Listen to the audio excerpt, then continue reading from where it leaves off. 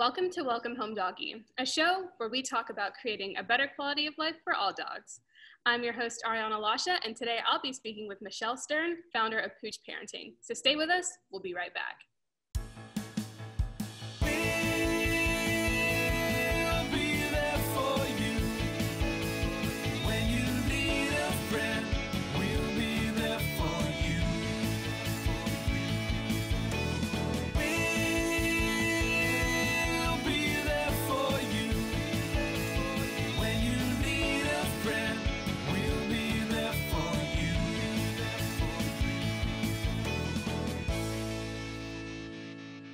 Well, hi, Michelle. Thank you for joining us via Zoom. Welcome to the show.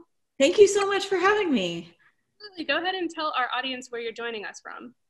I am in the sunny Bay Area of California. All right. Well, we appreciate you joining us all the way over here on the East Coast. So please go ahead and tell us, what is Pooch Parenting? Well, I am a certified professional dog trainer and behavior consultant, and I specialize in helping families with children and dogs. Okay. So children, people that are starting families, tell us about that. Like if I was looking to start a family, which I'm not anytime soon, but if I was and I already had a dog, what do your services look like for that? Well, it's really been quite an interesting year, with the pandemic, of course. People have been all over the place, but I devoted a lot of my time into building some online courses that people can take at their convenience so that I could answer some of the most commonly asked questions that I get. One of which is, how do I get my dog ready for new baby? So I have an online course now called Preparing Dog for New Baby. And then the next problem that happens is oftentimes dogs are fine once the baby comes around and they're doing okay. And the parents are learning how to navigate that juggle of how do I divide my time between the dogs and the kids. But then once the kiddos get mobile, it's a whole nother ball game. And a lot of dogs are not really thrilled at competing for space and resources once the child is mobile. So the next class that I built was called Parenting Toddlers and Dogs. I get them all mixed up in my head. So Parenting Toddlers and Dogs. And so that's another on-demand class that I can offer to support parents. And then I've got some other specific workshops like your first week home. And that one is really interesting because it addresses one of the most popular questions I get, which is, how do I even introduce my dog and new baby in the first place? Because there's a lot of misconceptions because of Instagram. So love it or hate it, Instagram can set people up to fail because people are sharing some really unsafe pictures. So I'm trying to set people up so that they don't replicate those mistakes that they see online. Like you said, it is a big adjustment, not just for people, but for animals too. So I think that's awesome that you offer training and services to get dogs used to having this whole brand new little person in their homes and in their space. Yeah, I was just going to say it's an ongoing process, right? Because first you're expecting or adopting and you're trying to figure things out before the baby's even there. Then you have to learn how to adapt your whole world to this new creature. Then the baby's moving, right? And then there's new stages constantly. There's always something changing. And just when you think you have it figured out as a parent, the animals go and change something up on you and make it even harder. And so I did also start an online membership for parents so that they can parent kids and dogs with a little less chaos. My goal as one mother to another is to support them in that process of juggling everything and trying to help keep them sane, keep everybody safe. And then my little secret, goal, I guess, is to keep dogs out of shelters, because if we can set parents up for success, then there's way less of a chance that a dog might bite a child and end up in the shelter or euthanized. Absolutely. So you're getting ahead of the game, really. So what should, what do you teach dogs when you're training them before somebody brings their baby home? What does the training part look like? That's a really good question. So I'm going to have to give you a lame answer, which is it depends, because all dogs are different. And so there are a variety of skills that are really helpful for dogs to have under their belt, so to speak, so that they can just be a good housemate.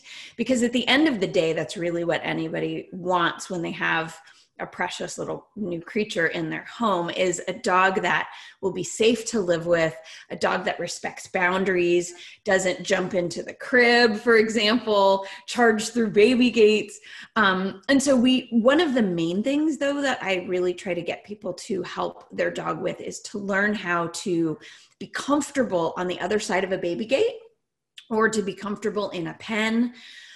Pens are great because we can use pens to either put the child in a pen to contain the kiddo, or we can put the dog in a pen, right? And sometimes we rotate the two because maybe the toddler wants to run around, but that triggers the dog, who then starts to chase it. Obviously, that's going to cause all kinds of problems. And so what we need to do is figure out different ways that we can support the dog in feeling relaxed when there's something exciting happening in its environment. So that's generally where we start, but it depends because every dog is unique and different. Okay. And so are your services, are they offered all online, or do you do any in-person training? You know, I used to see clients. I would go to clients' homes and we would do some classes out on the town where we could work with dogs in the real environment where the families want to go.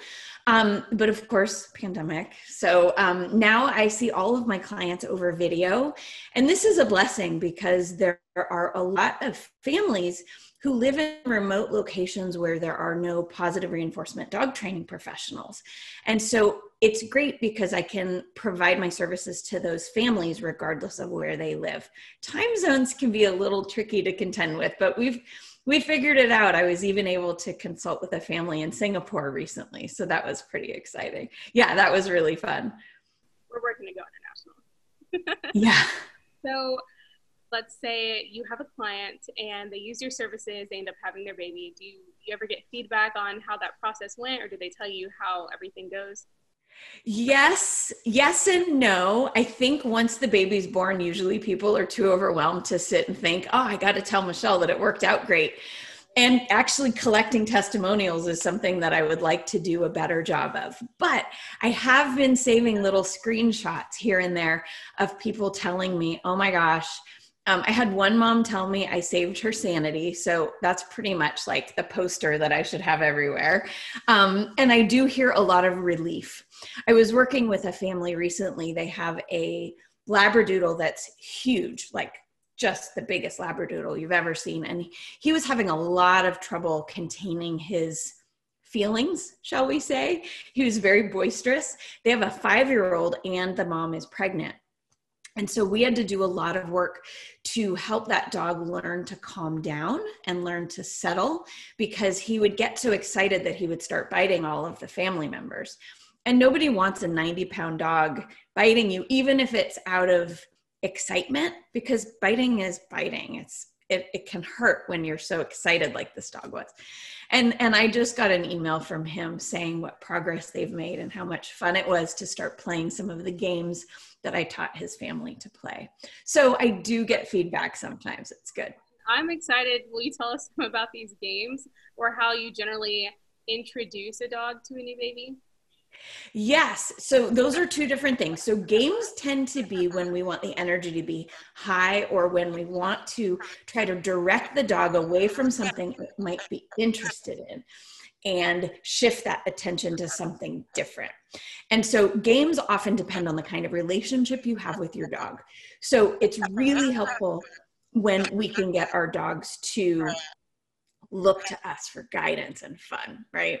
When we have a new baby, what we're trying to do on the other hand is try to take the energy down. And it really helps to have the dog on a leash so that we can lead the dog away. Sometimes with food, we can toss treats so that we can lead the dog away, because the last thing we want in this case is for the dog to be like focusing and obsessing on the baby. Some dogs can see the baby as prey, and it's pretty scary. And so we need to be able to move them away. Okay.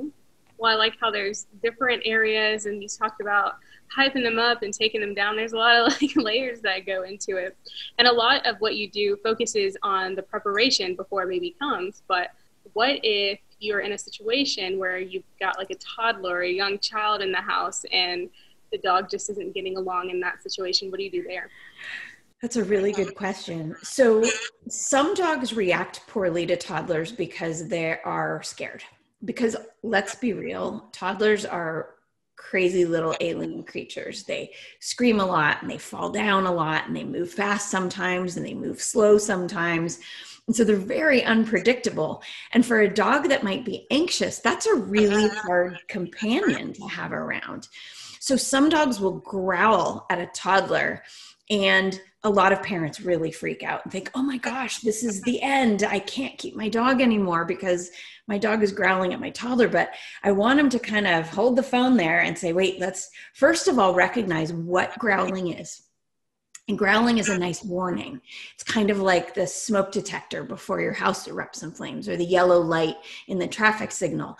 The growl is a warning and your dog is communicating. And we need to celebrate that. And we need to say, whoa, you must be really uncomfortable. And you're telling me that you're uncomfortable. And it's a good thing too, because if I didn't listen to that growl, your next step would probably be to bite. So a lot of it is learning to understand the dog. So how is the dog feeling? Learning to recognize dog body language. Those are really important pieces. And I do spend a lot of time on that inside my membership. So more specifically, if you were like going to give me advice right now, so say my dog, you know, exhibited behavior of growling, but then he advanced and he is like nipping or biting, how do you handle that specifically? Well, I would make sure that you had management in place, because honestly, at the end of the day, if we prevent your child from having access to your dog, then your dog won't be biting your child. So at the very first step, we would say, all right, we need to up our management. You need to up your parenting game. And that's hard for people to hear sometimes. But if a dog has no access to the child, the dog won't bite the child. So we need to put some management things like baby gates and other resources in place. I have lists of things that are my favorites, you know, because I've used so many different ones, to really set the dog up for success. I mean, if we can prevent an accident, that's the goal. But let's say I got a call, for example, from a woman. She was really upset because her mother, so the grandma, was there babysitting, and the dog bit the toddler on the grandma's watch. And she was horrified and totally upset and feeling really guilty about it. But the problem is there was a kind of a gap in the instructions, right? The parents forgot to mention, by the way, if our dog has a bone, we need to make sure that they're in another room with the door closed, right? So we have to also be sure that we're setting up all of our caregivers for success, and that we are transferring really crucial, potentially life-saving information to anybody who may be interacting with the dogs and kids at the same time. Okay. And so obviously it's a big change, like we said, on the parents, but being a big change on dogs as well. You know, dogs can be like sensitive or just like not used to this change. So how do you handle that? Or how do dogs like react? Do they get anxious when new babies come? Do they get like more excited? Do they get jealous? Some of all of the above. Yes. I feel like I could tick off all those boxes. It's like a multiple choice question. Yes, yes, yes, yes. It depends on the dog. There are some dogs that are so chill and that are like, whatever, you know. I have one member inside my membership, and she has a dog who is two dogs who are deaf. And one of those two dogs is also blind. And so I was talking to her yesterday about how her dogs are adapting, because she has a 9-week-old infant. And she said, well, the great thing is they're not triggered by the baby's crying because they can't hear it. But on the other hand, they finally realize there's a smell of a new creature in the house. And so even though they have some sensory deprivation in some regards, they don't have it here. And so that's been really interesting for her. Again, that's where a lot of the activities that I like to do with my members come into play, where we can reward calmness, help the dog to repeat behavior that they're practicing. So one simple idea that you can do is, if your dog is laying down, for example, and they're just kind of chilling, you can casually walk up to them, put a little treat between their paws, keep on going. The dog's going to be like, what the heck just happened? I just got paid for laying here. Well, the beauty of this is if you do this randomly throughout the day, we're doing what we call capturing calmness. And the dog is likely to do these behaviors more because we're rewarding them for those behaviors. Now, when you're a parent with a kid in the house, especially with a toddler in the house, we need as much calmness as we can get. Absolutely, I'm sure. So when you are getting a new dog used to a new baby, does it help to like let them sniff the baby blankets, or what are some ways, other ways? That's a really popular question. And I do address that in my first week home workshop because a lot of people have been told, bring home the baby blanket from the hospital for the dog to sniff. But I'm going to ask you a question. Let's say you have a girlfriend who is bringing home a date to you for dinner for the first time. Okay. So you're like going to approve or not approve of this person, whoever their partner may be. You do not ask to sniff the partner's socks before they come over, do you? You don't call up your friend and you're like, dude, I need a pair of the socks of your date. You don't do that. And there's a but I mean, that's a whole different story. But the idea is that just sniffing something doesn't change how you feel about something, right? And so the way that most people do the sniffing the blanket whole situation is not going to influence the dog's reaction to the baby. It may make the dog familiar with the smell of the baby, but really, if we're being honest, the mama is likely leaking teeny tiny bits of amniotic fluid before the baby's even born. And so the dog already smelled the baby. So it's not revelatory. Or if a parent comes home, they have the smell of the baby on their clothes because they've been holding the baby, and that's adequate. So that doesn't really make that much of a difference. And it's clear to me and everyone watching that you're very knowledgeable in all of this. How long have you been practicing Pooch parenting? Well, Pooch parenting is about 3 years old. I have been a dog person my entire life. So as a child, I was a bather in a dog grooming shop when I was a teenager, I guess. Before that, I volunteered at a shelter, did animal camps and things like that. Worked as a bather in a dog grooming shop again. Then when I was older, went back to that same shelter, did years there, and worked for veterinarians' offices as well. And then I taught high school and did some other things. I ran a cooking school for kids, which was super fun, but found myself back with my first true love, which is animals, and being able to really combine my experience as a mother and as a teacher. I have 16 years of teaching experience, and to put that all together so that I can teach, support, coach parents, because I've been in their shoes. I know what it's like to live with a hard dog. I know what it's like to live with a reasonably easy dog. So I've got both ends of that. I have 2 children, one biological, one adopted. So I know what it's like to introduce dogs to kids in different ways. And I'm filled with compassion. And so I think that Pooch parenting is a really beautiful combination of my lifetime of skills. And what sets me apart from a lot of other dog trainers is that I am actually a mom with teaching experience. And so I can really support and nurture the parent side, because a lot of dog trainers are unfamiliar with kids and may want to run the other direction if they find out that their client has a toddler. Because, you know, it does take some special training or experience at least to be able to help a family predict some of the behavior challenges that they're going to interact with in terms of their dog and their toddler. Because if you weren't familiar with the fact that babies or toddlers grab things without being aware of their motor skills, then you're not going to be able to set that dog who has fluffy fur up for success, because they end up getting their hair pulled all the time. So say if someone's like getting ready to add a new family member, or they realize, hey, we need like some training. How do your classes work? Like, are you able to select specifically off your needs based off of how your classes work? Yes. So I guess it depends on what the person's looking for. So if they are pregnant or in the process of adopting a child and they want to get their dog ready, I've got that class ready to go. It's on demand. You can take it when you want. If you want to know how to introduce your dog and baby and learn how safe sleep has to happen in the house to prevent accidents while you're not supervising because you're sleeping, then I've got the workshop for that.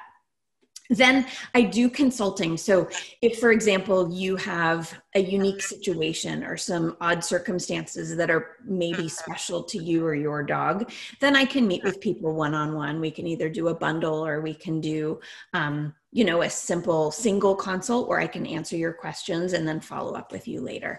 So there's a variety of different things you can do. And then, of course, my membership is ongoing support. So that's a monthly membership. And I have some people join for a month or two, and some people stay for a whole year. Okay, and I just saw one of your furry friends walk across in the background. Who was that? That's Pippin. He is an 18-month-old border terrier, and he's having surgery tomorrow to be neutered. So I'm going to try to make sure that he has a real special day today. Yeah, well, he just made his first television appearance, so it's pretty special. Was there anything else that you wanted to add, or any specific stories, anything you wanted to tell us? I think that there are so many kinds of people who need support when they have a dog. And whether you're a grandparent and you have grandkids coming to visit, you need to prepare your dog for that. And whether you are, pregnant, adopting, have a toddler, or even have tweens, sometimes tweens are kind of ambivalent about the dog. It's really fun to spend time together doing family-friendly activities that bring everybody together and build a relationship with every family member and the dog. And at the end of the day, the more of a bond you have with your dog, the less likely it is that accidents will happen and that the dog may make a mistake that costs the dog or somebody else its life. So if someone decides that they are ready to move forward with some of your classes, how should they get in touch with you? Thank you so much for asking. So my website is poochparenting.net. They can email me through that website. I'm also on Facebook and Instagram at Pooch Parenting. And if anybody is interested in the ongoing support, they can get on the wait list for my membership, which is at safekidsanddogs.com. Oh, and I have a podcast. This is pretty new, so I always forget to mention it. I have about 18 episodes in, and it's one of the only podcasts available for parents with dogs. And I approach parenting from both sides. So I bring in parenting specialists to help parents cope with the stress of raising kids and dogs at the same time. And then I also bring in dog training experts to tackle some common behavior problems that family dogs often have. And that is called Pooch Parenting. You can find it on iTunes or any podcast app of your choice. Well, that is exciting, and I'm definitely gonna check it out just to, hey, we can all use some tips from our furry friends, right? Yes, that is true. Thank you. Well, thank you so much for joining us today, Michelle. Thank you for having me. For more information on today's guest, please visit our website. Remember to subscribe to our YouTube, like us on Facebook, and follow us on Instagram. I'm your host, Ariana Lasha, and this is Welcome Home Doggy.